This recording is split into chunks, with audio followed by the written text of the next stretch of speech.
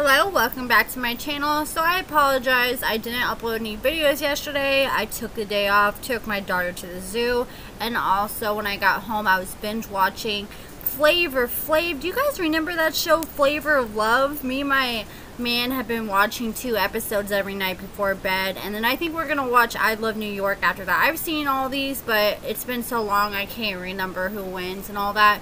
And oh my gosh, I wish it would make a new season of Flavor of Love because that show has me rolling. But today we're going to talk about Rachel and Doug in the last episode of Love After Lockup. I actually heard a rumor that Rachel had a child of her own, so I asked her and she did confirm it.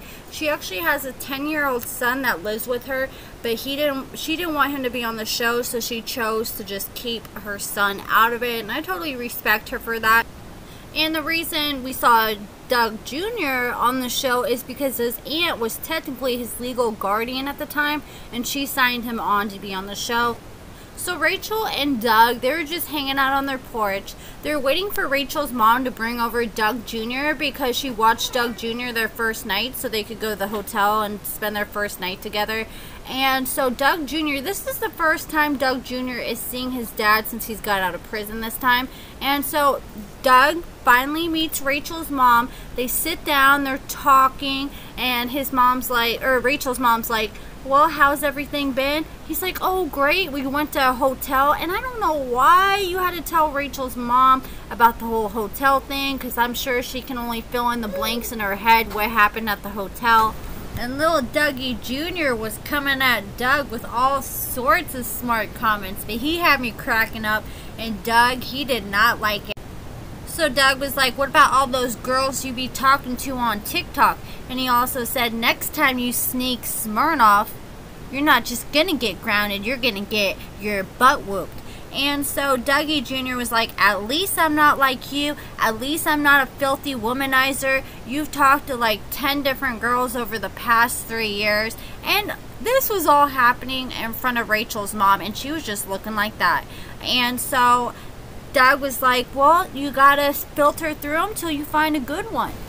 Then Rachel invited her mom out to eat with them, but her mom, she's politely declined, and she said, you know, I think Doug needs to get reacquainted with his son. You guys just need to have time between the 3 of you guys, and I agree.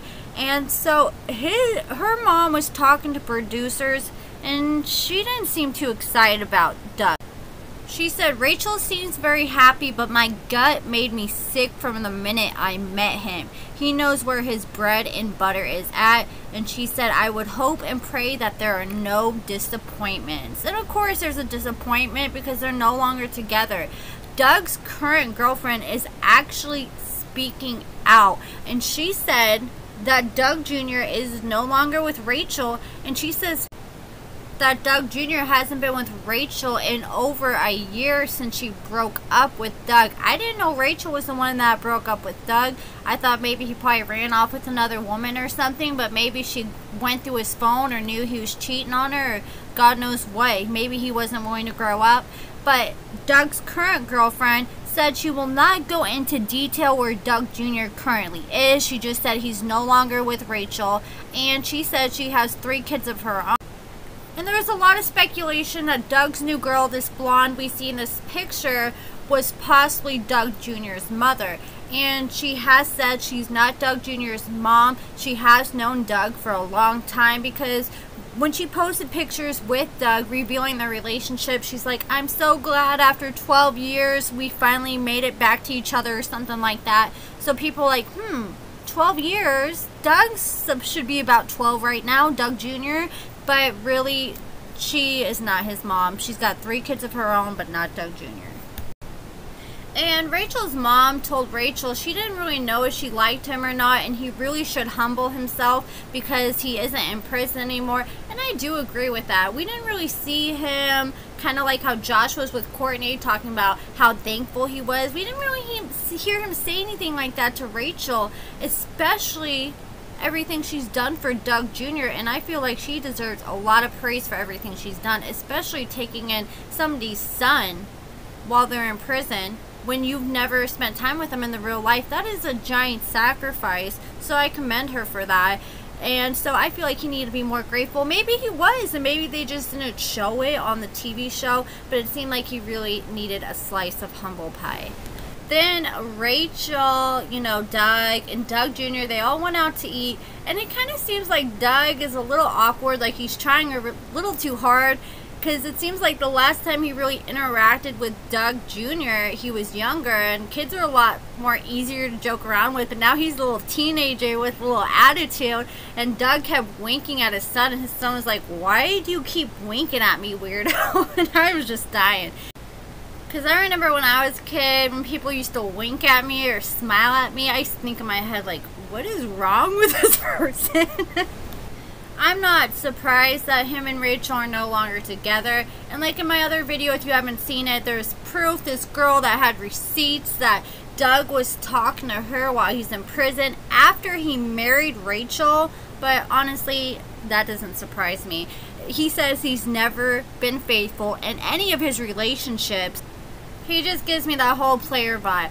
But while we're talking about Love After Lockup, let me go ahead and get Josh and Courtney out the way on the recap. Usually I've been making like whole videos on each couple so I can talk about their recap, spoilers, and my thoughts. But Courtney and Josh, their last episode is kind of boring between them. They're just like really hanging out. And Josh, we all remember when Courtney went over and power washed Josh's grandma's house, and she was close with Josh's grandma, and she said she was about to pick up Josh from prison in a few days, and Josh's grandma said, well, don't bring him around here. I'm done with him. I don't want to see him. I don't want to talk to him.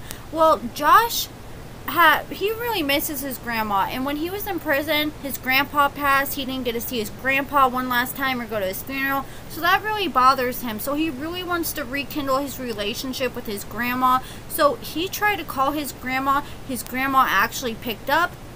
Josh told his grandmother he wanted to come visit her the next day, and she went for it. He came and visited her with Courtney, and Josh sat down, had alone time with his grandma. She embraced him and hugged him, and it's like things were falling right back into place. And I'm not gonna lie, when I saw Josh crying about his grandmother, I kind of got teary-eyed too, because I've lost all my grandparents but one, and the only one I have left is my dad's mom, and my dad's passed, and all my other grandparents have passed. I've tried to rekindle my relationship with her, and she won't. And she refuses to talk to me, anybody in my family, or even meet her granddaughter. You know, and it just really hurts because it's my last grandparent I have left. I want a relationship with them, but she refuses to because she blames my family for stuff my brother's done to her. And it just really sucks that some people gotta be like that. So, and it does make me really happy to see someone get out and, you know, try to rekindle relationships with their family and work on things like that that are important, instead of, you know, people who are plotting and scheming how to get over on this person or get what they can out of this person, kind of like what we see with Nicole doing to Deontay. So it is heartwarming to see that. But, you know, at the same time, I'm not a fan of Josh because he beat up Courtney in December and went to jail.